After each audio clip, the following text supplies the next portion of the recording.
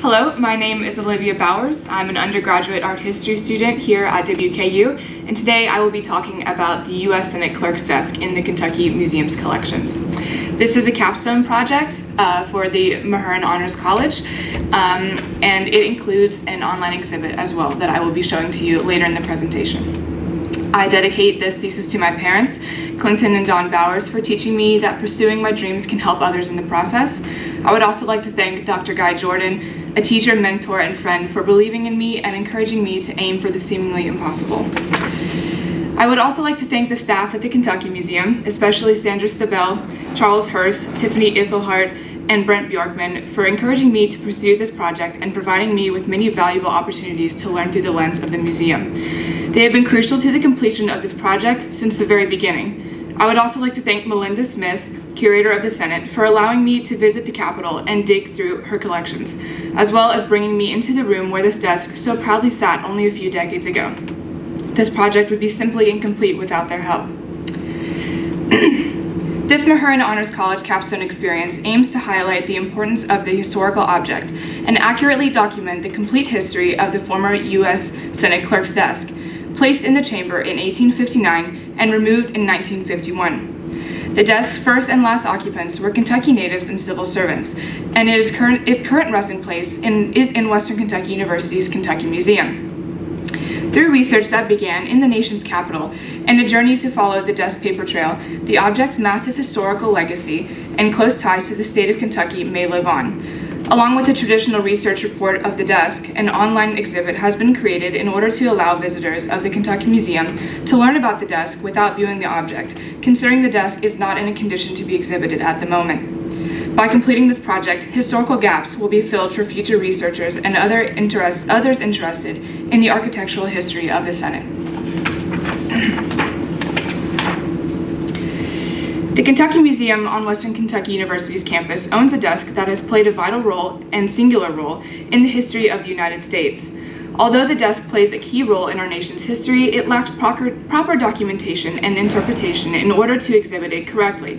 This paper is the first scholarly attempt to document and interpret this important piece of American material culture. The history of the United States Senate Clerk's Desk, completed in 1859 in time for the U.S. Capitol extension, creates a unique window into the mid-19th century creative practices, as well as visual political culture. Upon finding out the desk is currently in storage at the Kentucky Museum on Western Kentucky University's campus, one may ask themselves how a desk that resided at the front of the U.S. Senate for almost 100 years ended up there in the first place. Utilizing funds from a Faculty-Undergraduate Student Engagement grant from WKU, as well as various documents, images, and transcripts covering the Capitol extension of 1859, this essay aims to provide a clear and concise provenance of the desk and create a colorful illustration of the desk's character, hopefully opening the door for further research and proper care of the desk in the future. Material culture documents history in ways that often text cannot. Aesthetic choices often reveal intrinsic, personal, and political motivations and can play a key role in interpreting the past. With this theory in mind, I believe it is necessary to create a holistic document to narrate the history of the previous United States Senate Clerk's Desk so that others may discover the desk's unique character and visitors to the Kentucky Museum can learn of the state's connection to their nation's capital. My project documents the desk and its path to Bowling Green, Kentucky for future researchers and historians so that they may be able to better use the desk as a teaching tool. The intention of this essay is to uncover truths through historical analysis and artistic investigation. The U.S. Senate Clerk's Desk journey began on March 1, 1843, with Daniel D. Bernard of New York in the House of Representatives. It was on this day that the House adopted Bernard's motion to expand the original Capitol building. Initially, the motion only mentioned extending the south end of the wing for the House. The following report, compiled by Colonel J.J. Abert, Corps of Topographical Engineers, completed in January 1844, stated that a similar extension should be considered as well for the Senate. The matter was then left for 6 years until, after multiple unapproved reports from the extension project, Jefferson Davis, then a member of the Senate Committee on Public Buildings, suggested an amendment to a civil and diplomatic appropriations bill for the extension that was adopted by the Senate and the House after a slight modification and price change. The bill was signed by President Millard Fillmore on September 30, 1850, and the plan was in motion. Several days earlier, on September 26, 1850, the Senate passed a resolution inviting architects to submit concepts for the project. Thomas Istick Walter was one of the architects who responded to the invite. Walter was a native-born Philadelphian who became an architect through practical experience with his father, a master bricklayer, after years of back and forth between his formal schooling and practical experience in an architectural office, as well as an architectural and mechanical draft student. Walter entered private practice in Philadelphia in 1830. During this time, he rose to fame, winning many design competitions across New England, including the Philadelphia County Prison and Girard College, a fine example of Greek revival in the United States. Upon Walter's arrival in Washington at the age of 46, he was appointed as the lead architect on the extension by then President of the United States, Millard Fillmore. This was not the original plan for the Senate, which was actually to divide the reward money among the 4 best architects and allow Robert Mills, architect of public buildings, to combine the best aspects of each design to form an ideal aggregate structure, using the ideas of some of New England's best and brightest architects. Despite this plan, President Fillmore seemed to believe that there was no need for a middleman of sorts, and approved Walter's plans on his own on June 10, 1851. The next day, Thomas Istick Walter was sworn in as architect of the Capitol extension. Walter's grand plan for the extension focused on 3 major undertakings: the addition of a Senate wing and a House wing with connecting corridors, and a new, larger, more grandiose dome.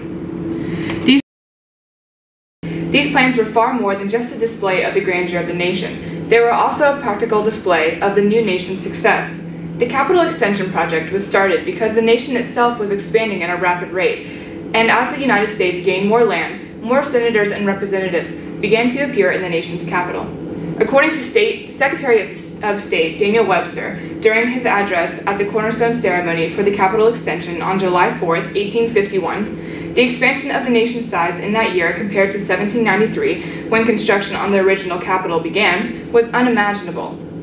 There was an increase in states from 15 to 31, an increase in the number of representatives and senators in Congress from 135 to 295, a growth in population from 3,929,328 to 23,267,498, and a growth in Washington from 0 to 40,075.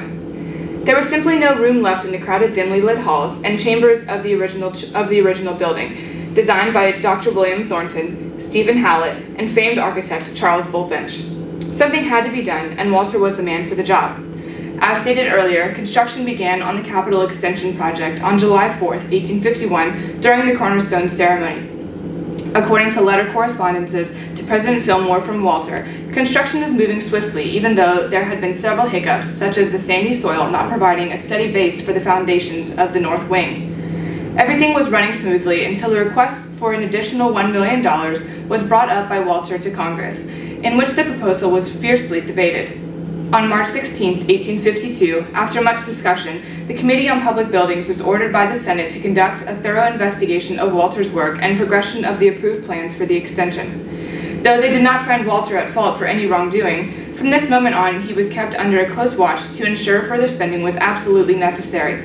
Supervision on the project was transferred from the Secretary of the Interior to the Secretary of War, Jefferson Davis, and several days after the transition of power, Davis selected a superintendent and captain of engineers on March 23, 1853. At this point in time, another major figure in the desk's history entered the picture, Captain Montgomery Cunningham Meeks. Captain Meeks, born in Augusta, Georgia, in 1816, spent his youth in Philadelphia.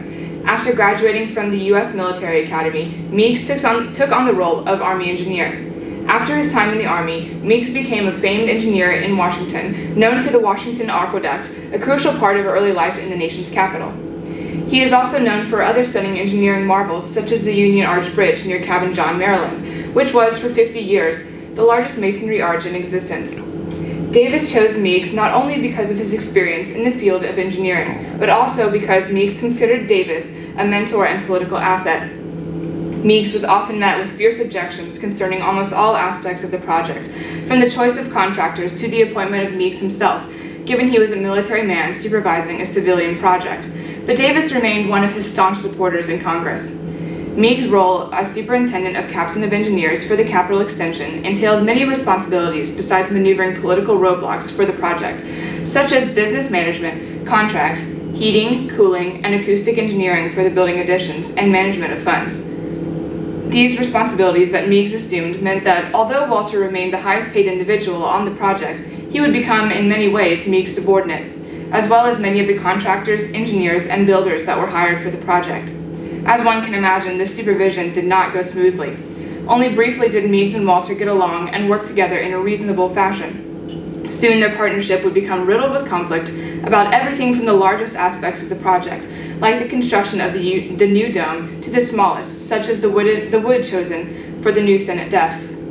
Walter, who believed himself to be securely in charge, watched his unilateral power over the project be taken away from him bit by bit, and began to feel bogged down by the presence of his own foreman of sorts. The progression of the project would only become more contentious as time went on. Disagreements between Meages and Walter became almost unbearable for Walter, who often found himself crushed under Meages' upper hand as supervisor. Meages made the project a ceaseless stream of disagreement and roadblocks for Walter, even claiming publicly at one point that the designs for the extension were mostly his and not Walter's. But the tide turned in 1857, when John B. Floyd took office as Secretary of War under newly elected President James Buchanan. Floyd was loyal to the Democratic Party and used the Capitol Extension as a way to use patronage to reward cronies and political supporters. Meages, a man hired for his integrity and honesty, was no longer in favor of Davis and found many of his plans and courses of action halted by Floyd as power was handed back to Walter. With this new shift in power, the desk that now rests at the Kentucky Museum began to take shape in the mind of Thomas Walter, not as a stroke of genius, but as a form of revenge against Meages' previous lack of consideration for Walter's participation in the project. By the year 1858, the time had come to design the main furnishings for the new Senate chamber, and the conflict between Meages and Walter reached a fever pitch.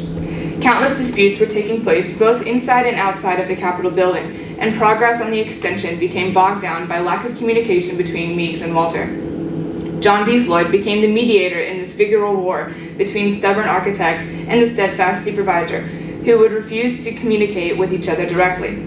On one occasion, Meages drew up plans for the arms of the benches of the Senate gallery and sent them to Floyd for approval without consulting Walter. Floyd, noticing the designs did not correspond with the designs for the rest of the chamber, sent the drawings to Walter, who created his own drawings for the arms immediately and sent them over to Floyd's office, who approved them instead. On September 16, 1858, just days before the quarrel over the desks in the Senate began, Meages penned a letter to President Buchanan imploring him to have Walter removed from his position and relieved of all of his duties, passing them completely to Meages. Although many of Meages' complaints concerning Walter may have been valid, they were not taken seriously by Floyd, Walter, or Buchanan. Walter, a friend and political ally of Floyd, was not to be touched by Meages, and Buchanan was no help in the matter. The Capitol Extension was the least of his worries with the Civil War brewing deep in the heart of the nation. He only wished for the dispute to be settled swiftly so that this matter could finally be laid to rest. With this type of stagnation in communication between architect and supervisor, it was inevitable that the main desk in the chamber would face the same sort of pointless bickering, with even more characters introduced as the Capitol-sized feud widened in scope. Pringle Slight was hired as the foreman of the carpenters for the Capitol Extension project by newly appointed architect of the Capitol, Thomas U. Walter, in 1851. Given that this position was such a massive undertaking, it was common sense to choose Slight for the job. In 1825, Slight was hired by the third architect of the Capitol, Charles Bulfinch, to assist with the completion of the first Capitol dome. From that point on, Slight became a prominent figure in smaller Capitol building projects as the master carpenter of the Capitol, often called in for minor jobs in all parts of the building. When the time came to choose a person for the position of foreman of the carpenters, Slight's previous experience and familiarity with the building made him an instant forerunner. Slight's expertise was used mostly for the replacement of the first dome with a larger, more impressive structure. His assistance with building the first dome came in handy, as he was familiar with the weak points and structural issues the dome had. He had also been the person who assumed the job of the first dome's upkeep since its completion and replaced its copper shell in 1834. The earliest discussion of the desk construction came in the form of a letter from Captain Meigs to Secretary Floyd, in which the plans for his desk are included, as well as information concerning the materials needed and the ornamentation of the structures on September 22, 1858. Meigs mentions that it is crucial for him to finish the design before he left for the quarries, and that he would like Floyd to examine the plans before they are fully carried out. Pringle's Light was first introduced to the fiery dispute concerning the desk at this point, receiving the plans for the desk that same month. He sends a letter to Meigs during his work on the desk soon after. Slight states that a requisition has been made for materials being used for the desk, including a large amount of mahogany. This means that planning and construction for Meigs' desk had already begun when Walter began to interfere with Meigs' intentions in early October 1858. Slight, caught in the middle of the spat, only wanting to carry out his duties properly, had to put up with receiving letters from Meigs, Floyd, and Walter, all commanding him to do different things. In late September 1858, Floyd instructed Meigs to search for potential sources of stone for the outer columns of the Capitol. While he was absent from Washington, Walter came across drawings for the central desk in the Senate chamber, created by someone on the engineer's staff. Furious by this and disgusted by the quality of the design, Walter went to Floyd to make his case against their fabrication. Floyd assented to Walter's request and halted work on the desk soon after. Floyd sent Meigs his drawings back, along with Walter's new drawings with orders to start fabrication on them instead. Of course, this angered Meigs, who believed himself to be the superior man on the project. However, he did heed the orders, but not without making his resentment clear. Meigs penned a letter to Floyd on October 25, 1858, concerning the dispute. The letter goes as follows. Sir, I have to acknowledge the receipt of the design for the Vice President's chair and desk, with desk of Secretary, Clerks, and Reporters of the Senate submitted for your approval, rejected. Also of the design by Mr. Thomas U. Walter, adopted it instead. Regretting for many reasons, which I would see it useless to detail here, this action of the department, I have, in obedience to orders, commenced the construction of the work, and will endeavor, by beauty of material and workmanship, to make some amends for the poverty of the design. I beg leave most respectfully to call attention to my letter of the 16th, with which I have respectfully appealed through the War Department to the President to ask upon several agents made many months since in regards to repeated irregularities of Mr. Walter, which, while not checked by the President, under if impossible for me to execute successfully the trust committed to me. Of the receipt of this letter, I have as of yet received no acknowledgement. I have the honor to be, very respectfully, your obedient servant, M.C. Meigs, Captain of Engineers in charge of the Capitol Extension. This letter correspondence makes it very clear that Meigs was quite bothered by the actions of Floyd and Walter, even going so far as to say that he will not accept responsibility for the desk because he believes the design to be so poor. He does, however, assert that he will try to improve the quality of the design by ensuring the desk will be made with the best materials available in superior craftsmanship under his orders. These incidents become increasingly frequent, with Floyd always choosing Walter's side. Eventually, in October 1859, Meigs was removed from the Capitol and Post Office extension projects. He was to be reinstated in 1860, only for his focus to be drawn immediately to the threat of a civil war. Walter's plans for the desk included 3 sketches: one desk for the Vice President, another for the clerks, and a banister-like one for the reporters, which was later scrapped in November 5, 1858 by Floyd. The clerk's desk is 4 feet and 4 inches wide at its widest point on the base, 4 feet and 6 inches tall, and 16 feet and 2 inches long at the base. According to letters sent on October 11th and 12th, 1858, from Slight to Zephaniah W. Denham, Meigs' chief clerk for the Capitol Extension, and Meigs himself, the desks are comprised of mahogany and walnut, ordered from Edwin W. Bender and Company, located on the southeast corner of 8th Street and Girard Avenue in Philadelphia, Pennsylvania. Receipts and letters show that Pringle's son, Robert, made the journey to procure the materials needed for the desks. Progress on the desk was not hasty. In fact, Slight remarked to Meigs on December 10th and 23rd, 1858, that he was taking his time on the desk because it would be a shame to see them finished in a, quote, slovenly manner, just so that they will be done in time for the original deadline. Calls were made in the Senate as early as December 16th to be allowed into the new Senate chamber, and by and by December 22nd, 1858, it had been decided by the Committee on Public Buildings in the new Senate chamber would be occupied by January 4th of the coming year. Slight remarked to Meigs that as of December 10th, it would not be safe to expect the desk as well as the rest of the chamber finished before 5 weeks from then. Nevertheless, by December 23rd, 1858, Slight wrote to Meigs about lining the desk with cloth because the tops are nearly ready. The desks were indeed in use during the Senate's first meeting in the new chamber on January 4th, 1859, although several parts of them were completed in a temporary manner in order that they be used at the correct time. It was not until April that the desks were attended to once more to complete them fully. On April 14, 1859, Slight penned a letter to Meigs informing him that he and his workers were in the process of, quote, making a more substantial job of them. This letter also mentioned several other components of the desk that were yet to be finished. Slight notes that Mr. Ashbury Dickens, North Carolina Democrat and Secretary of the Senate, and Major William Hickey, Chief Clerk of the Senate, request better locks on the drawers of the desk, to which Slight suggests that the locks should be made in order to meet professional standards instead of being handmade. Also, he remarks that Dickens wishes for the desk to be covered with dark blue cloth, which does not fall under Slight's jurisdiction. This is the last correspondence about the desk between Slight and Meigs. It can be assumed that, given that the desks were so near being finished, that Meigs had much more troubling matters to deal with on the horizon concerning his position on the Capitol Extension project. The completion of the desk was the least of his worries at the time, and he entrusted Slight to finish the job responsibly and swiftly, like many of his other projects at the Capitol. The desk was finished later in 1859, although there is no specific date that is fully reliable. The desk's appearance is quite pertinent to the object's story. Upon first glance, one may note on its massive size, yet may not find anything remarkable to say about it otherwise.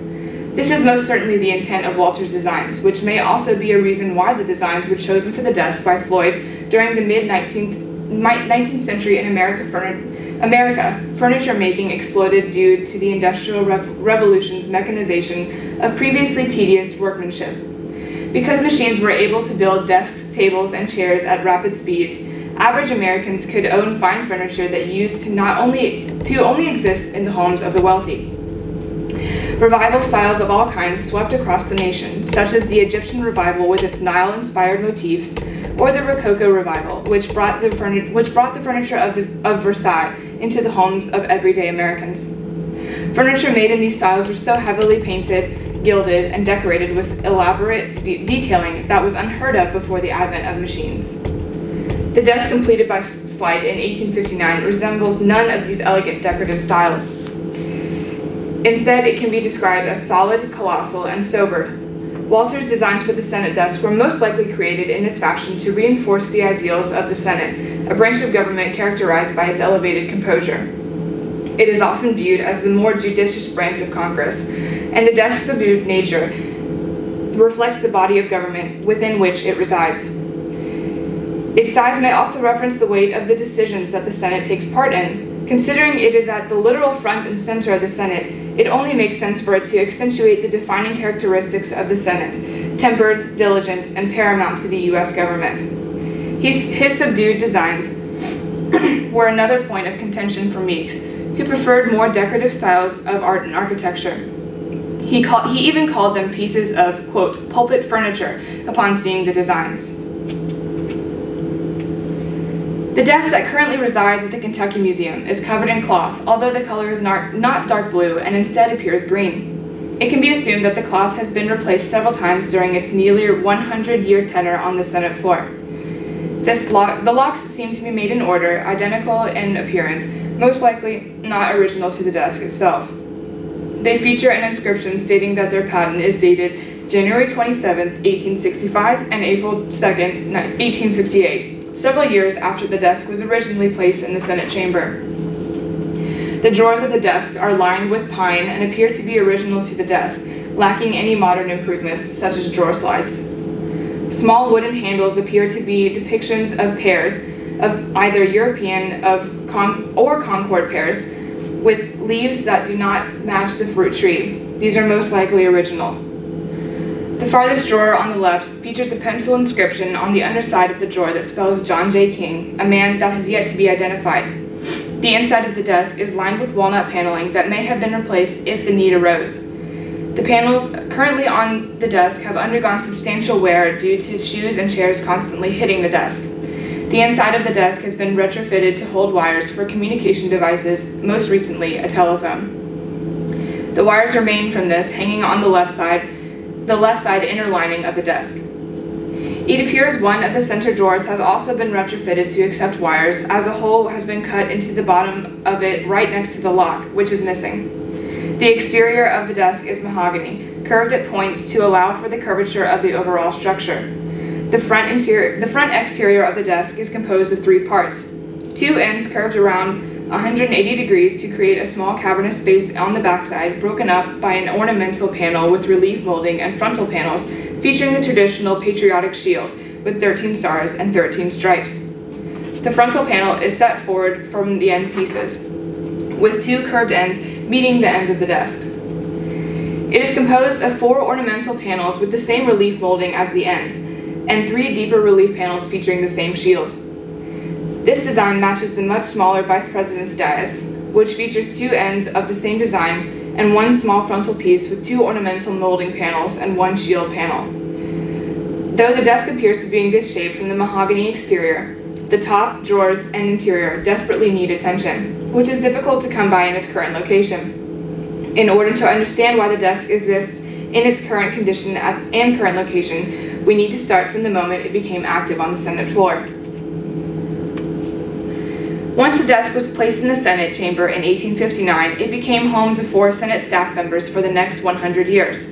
The desk staff are as follows, starting from left to right seating positions on the desk. The journal clerk, who records the daily minutes and keeps a record of bills and resolutions.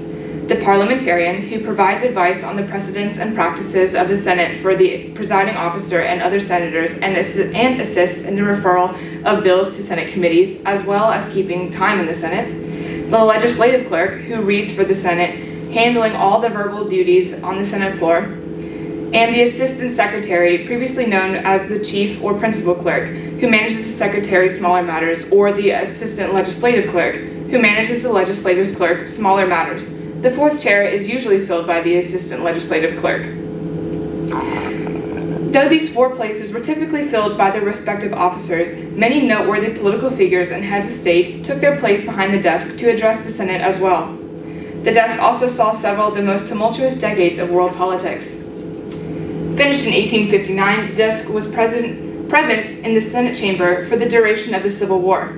Kentucky's own John C. Breckinridge, who was vice president in 1861, presided over the clerk's desk as Jefferson Davis rose to bid the Senate farewell to become the President of the Confederacy on January 21st. By April 16th of that same year, the Senate chamber began to fill with Union soldiers as the Capitol took on the role of barracks.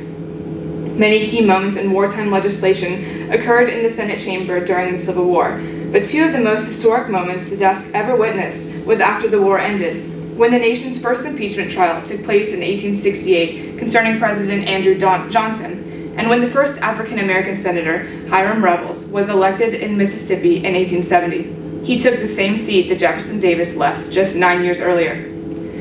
Senate motions concerning the First Global War, World War I, were passed in the presence of the desk, and World War II was not far behind.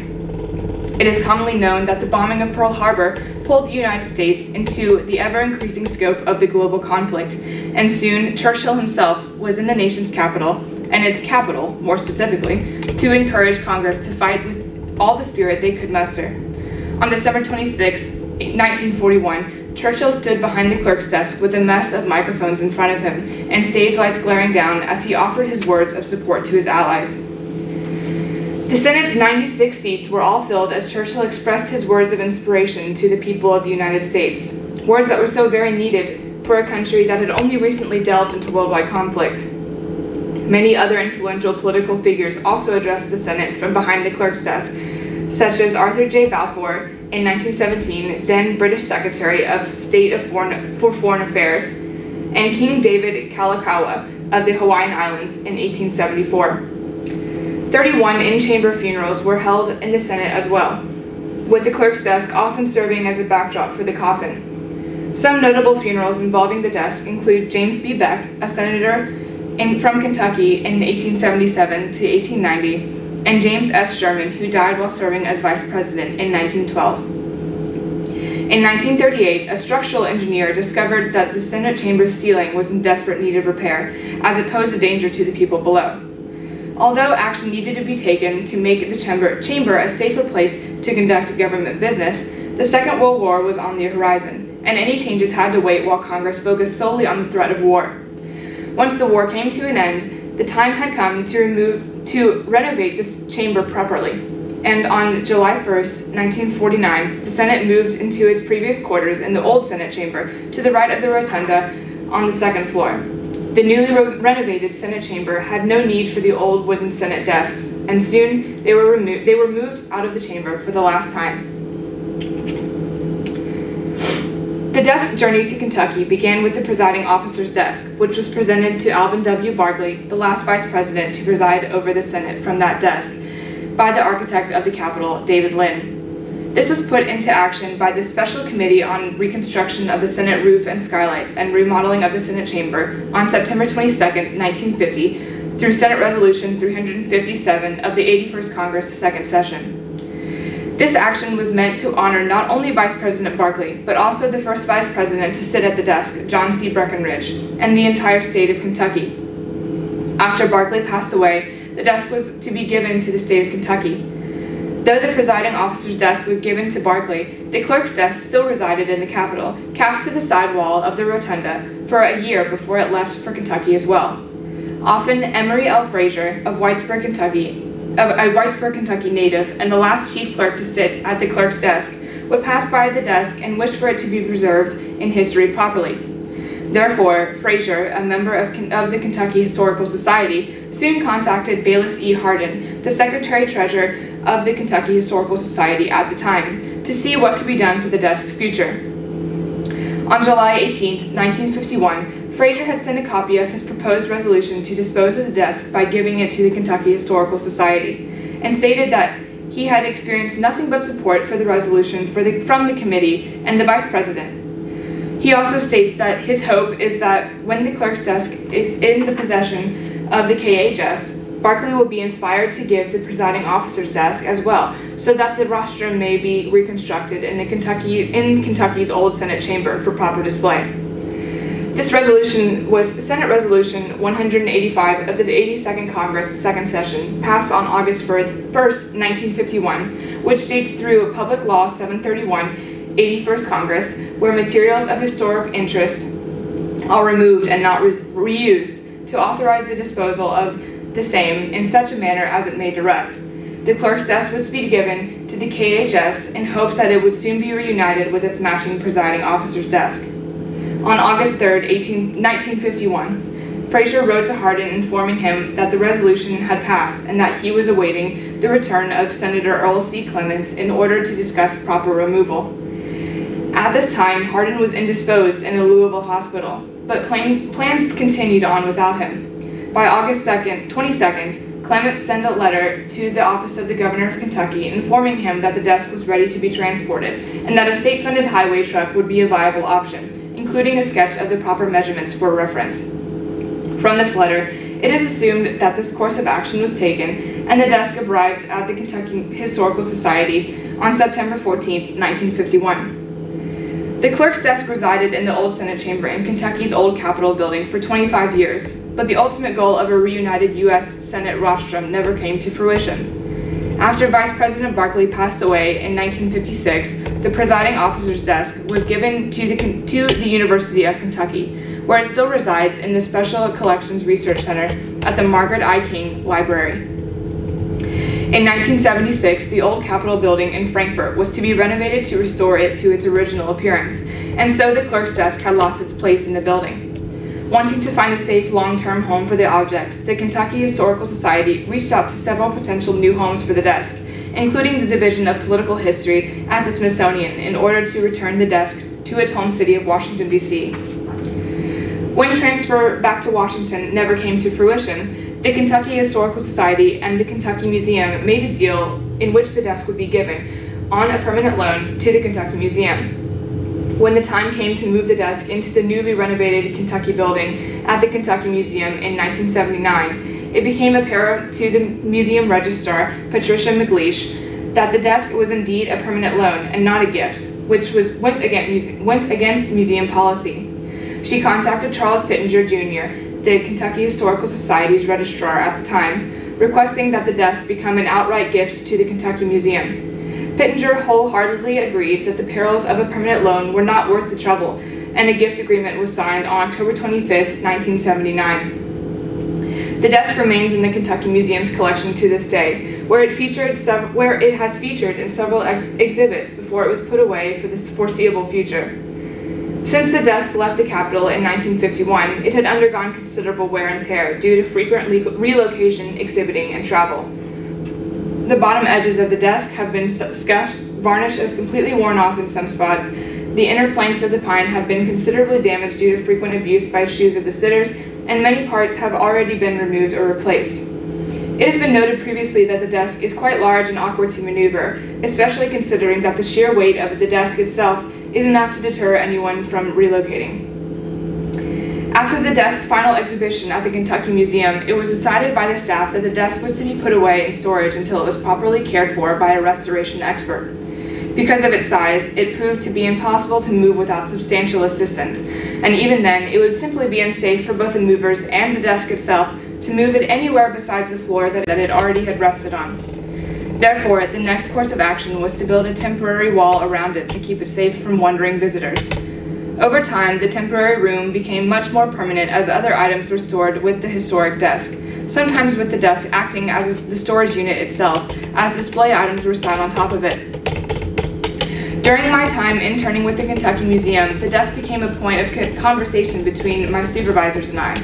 It quickly became evident to me that this desk needed proper care and detailed historical record so that it may be exhibited in the future, given that it was such a strong piece in the collection with historical ties to the state.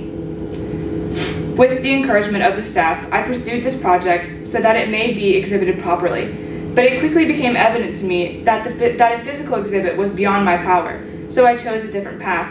Being interested in museum education with a focus on visitor accessibility, I knew there were other ways to ensure this desk got its proper place on a pedestal, even if that pedestal was digital.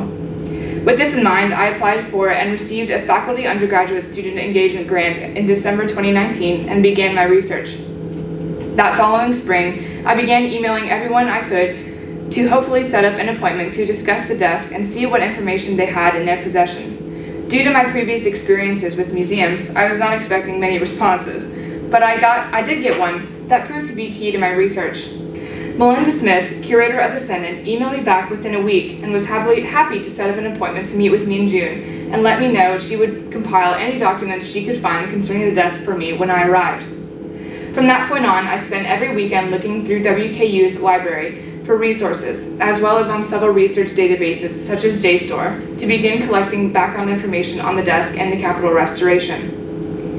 In June 2019, I traveled to Washington, D.C. to begin the majority of my research and peruse the collections in the Library of Congress for a week to gather everything that was missing from the accession file at the Kentucky Museum. During my visit to the Senate, I was granted access to the curators of the Senate collections documents concerning the desk, including several personal letters between Meigs, Slight, and Floyd that helped me illuminate the origin of the desk in a way not highlighted before. After several hours of research in Melinda's office, we visited the Senate floor, where I was allowed to investigate the current Senate dais and its setup, and comparing it to the desk back in Kentucky. We also discussed the importance of the desk and its key role in the Senate. Melinda expressed interest in possibly bringing the desk back to Washington to restore it properly with funds from the government, which is a discussion that is ongoing at the moment. The next several days were spent visiting the Library of Congress to access their collections and read more about the Capitol Restoration Project that introduced the desk to the new Senate chamber. I found many useful articles in their newspaper and current periodical division, as well as in their microform division. Every night I detailed my experiences in a journal and organized my research for an easier approach to writing when I returned from the trip. This experience was a clear challenge of my research skills because the sheer size of the collections meant I had to complete preliminary research just to know where to look each day. During the first 2 days, I struggled considerably, but by the third day, I knew exactly where to start and had a fulfilling day of research that produced considerable results.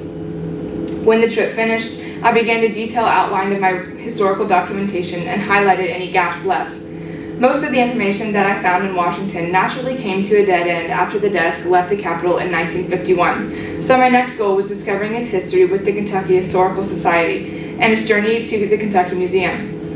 I discovered that I was very lucky to get in contact with Melinda so quickly because getting in touch with somebody in Frankfurt proved very difficult, and only with persistent calling did I get in touch with a research librarian who was happy to scan their complete deaccession file for the desk and send it to me digitally. This was the last piece of the puzzle that I needed to finish the historical documentation portion of the project, and I had finished by January 2020. The final plan for the desk's presentation was to create an online exhibit with information and photos concerning the desk so that interested individuals would have easy access. It was briefly considered that a conservator be brought in to take a look at the desk and consult the museum staff on what could be done with the object, but the few grant money I received would not be enough to cover the costs, and the museum could not afford it either. Although this is still the eventual goal for the desk, visitors will be able to access the desk and learn about its history through an online platform as of right now. This process began after the bulk of my research was finished. I was initially trained on the Web Content Management System, OU Campus, to create a web page for the desk on the Kentucky Museum's website. But during the design process, I met with the museum staff, and it was decided that the exhibit would better be fitted for Top Scholar, WKU's digital research repository and publishing platform. The Kentucky Museum lacked a page of their own, and by the creation of my exhibit, a page would be made for the museum, as well as a sub-page for student research projects with the museum. This was completed in hopes that it would encourage future students interested in research projects with the museum to pursue their goals, knowing there would be a space for their finished projects to be published for all to see.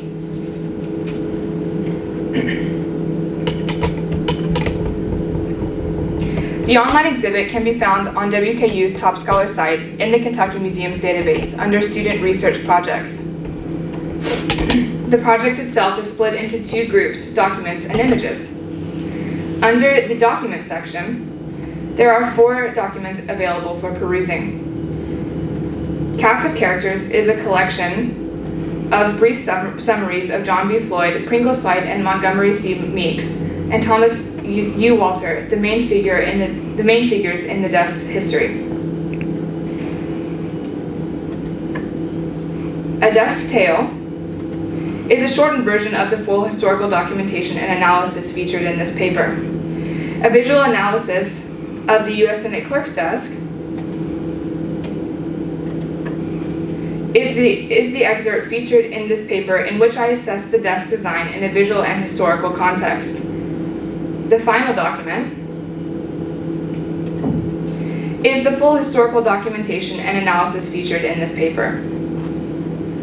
I chose to upload summaries of important parts of this paper to encourage people to interact more with the exhibit.